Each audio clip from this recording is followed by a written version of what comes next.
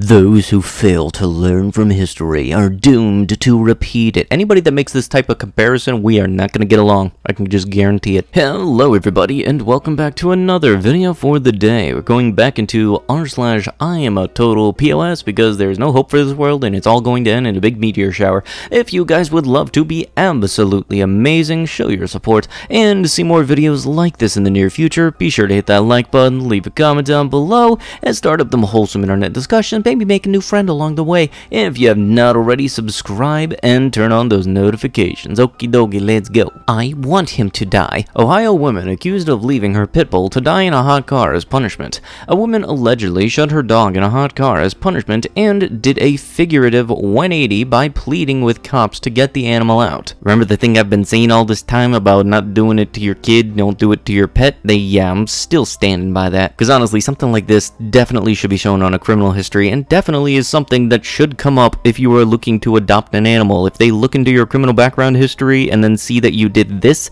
yeah, you're not getting the dog. I know that there's some sort of background check when you do dog adoptions or going to get pets or stuff like that. I don't know if it's this thorough though, although if it's not already, I really wish it was. I hate thin people. So after my last thin privileges post about how thin people move themselves, people have been saying, but some thin people have depression.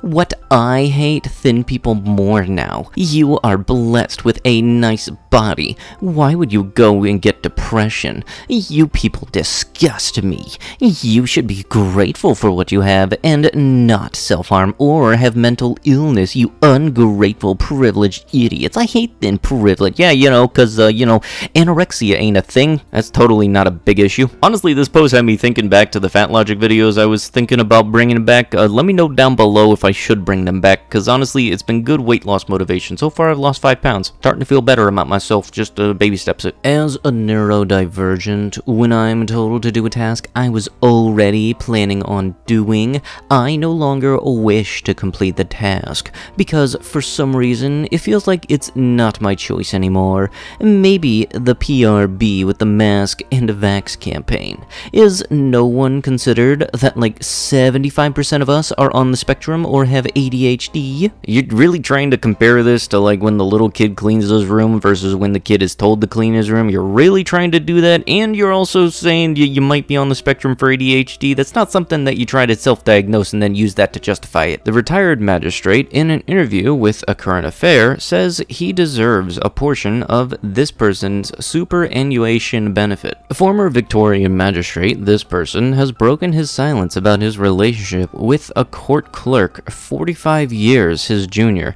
saying he deserves a portion of her superannuation death benefits. The other person, who retired recently, claimed in an interview to be aired on A Current Affair on Monday night that authorities thought he deserved all of the other person's $180,000 payout. Mom left girl to die to party for 6 days straight. A mother who left her daughter alone to starve to death as she partied for 6 days has been jailed. Blank admitted the manslaughter of 20-month-old Blank, who was left at her Brighton flat as she celebrated her 18th birthday in December of 2019. She traveled to London and Coventry, and she acted like a carefree teenager, Lewis Crown Court was told. Blank, of no fixed address, has been jailed for 9 years. Judge Christine Liang QC told Cootie, I honestly can't read the rest, there was a helpless child who relied completely on you as her mother to provide for her needs. She said, it is almost unbearable to contemplate her suffering in the final days of her life, suffering that she endured so that you could celebrate your birthday and the birthdays of your friends as a carefree teenager. I'm guessing it cuts off there. Yeah, honestly, it really is unfortunate when some people don't realize when you have a whole baby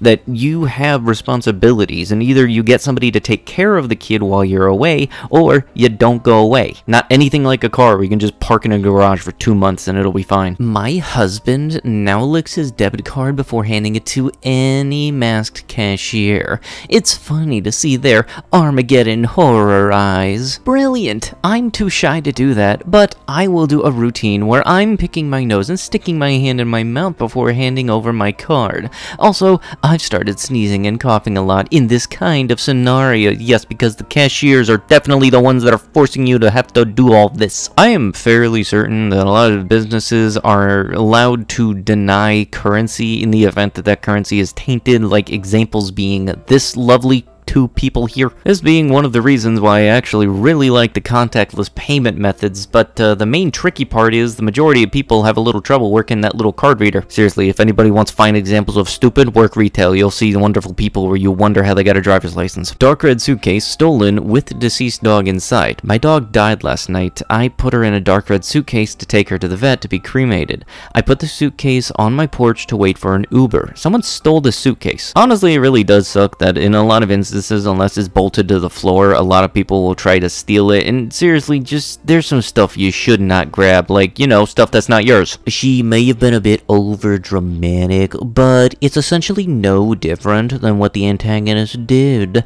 Calling someone dumb may not be an issue for most, but apparently it was for this woman. She defended herself in a way she thought appropriate for the wrong she had to endure. Keyboard warriors are abound on the internet, and especially towards females. And this man ought to publicly apologize for instigating a situation that never would have occurred otherwise. I think your comment deserves a post of its own in this sub. His Reddit profile intro tells you all you need to know. Anybody want to take a wild guess this whole thing was in relation to? Alright, well, guesses are up. Here we go. Because honestly, it fits right into this whole sub. You are me. I'm officially accusing you of R-ing me. I expect your offing by 7 p.m. tonight. Thanks for your cooperation. Okay, before this goes farther, I've never met this person, and I hope never to.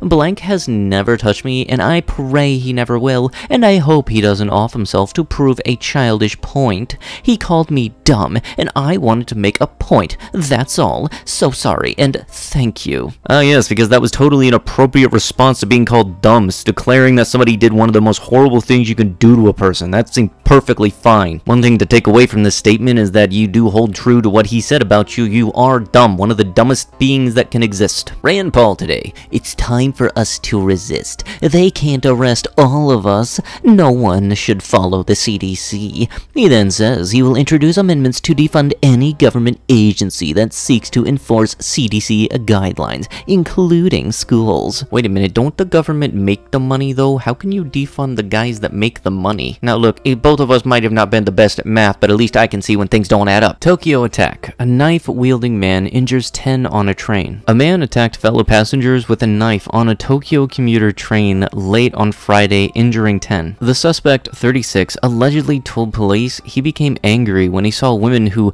looked happy and wanted to kill them, according to local media reports. One victim, a female student, is said to be seriously injured, while the others suffered less severe injuries. And if I remember correctly, those trains can at times get really packed, especially during rush hour times, so this could have been so much worse. Hopefully everybody makes a speedy recovery. I put animal products into people's food at work if they tell me they are vegan. Isn't there some sort of health problem that this can actually cause if you all of a sudden introduce like meat into somebody's diet if they've been vegan for such a long time? And just in general, sneaking stuff into people's food is never okay, whether it's this or if you're a vegan wanting to get somebody else to go vegan and they order a burger and then you give them the impossible meat stuff without them knowing. That's not cool. Drunk driver who plowed into a mother and daughter gives the middle finger after walking free from court. The one thing that's always kind of confused me about drunk driving sentences is that it's always maybe like a year or two, even if the person died. Like, it doesn't make any sense. You still killed the person. Why is the sentencing less? Because you're inebriated? I was hard as a millionaire. Verbally, that is. I can no longer be silent. CoffeeZilla abusively emmed me for views. Me too. He's been inappropriately touching up photos of me and stalking me. Me too. Support survivors of harassment at milliontoken.org. I'm sorry, who is this sorry excuse for the sperm cell that made it through? TechLead, not CoffeeZilla. TechLead is using Me Too and R to promote and sell his crypto scam. I didn't have much respect left for him, but it's all gone now. He's gone full villain. Hey, blank, I saw that you were posting posting on the r/Forex subreddit. I used to do Forex, but I just started getting into pumping. Pumping is when a huge group of people get together and buy the same asset at the same time. Our combined volume makes the price raise quickly, and then we all sell for profit. Have you ever heard of anything like this or ever used it? It's been working pretty good for me. I'm not interested in scamming other people by manipulating the market in my favor. You have to be a real son of a W to find satisfaction in that. Honestly, the only time I've ever seen this whole pumping be a good thing in any way, shape, or form was with the GameStop stuff, where all of the guys on Reddit bought up all the stocks, increased the price, and then a lot of them became millionaires, especially that one dude named Deep Effing Value. Plus, it also exposed Robinhood for the sham it is. But yeah, trying to scam people is definitely not good whatsoever. It's actually really trashy. As the team continued through the neighborhood, they noticed the man leaving in his vehicle, only to stop 100 yards up the road and throw an older dog from his vehicle before continuing out of the resort and south down West Side Road, the post continues. But with that is going to have to be it with the video. If you guys would love to be absolutely amazing, show your support, and to see more content like this in the near future, be sure to hit that like button, leave a comment down below, and if you have not already, subscribe and turn on those notifications. I'll be sure to see you guys in the next one. Thank you so much for watching, and bye-bye.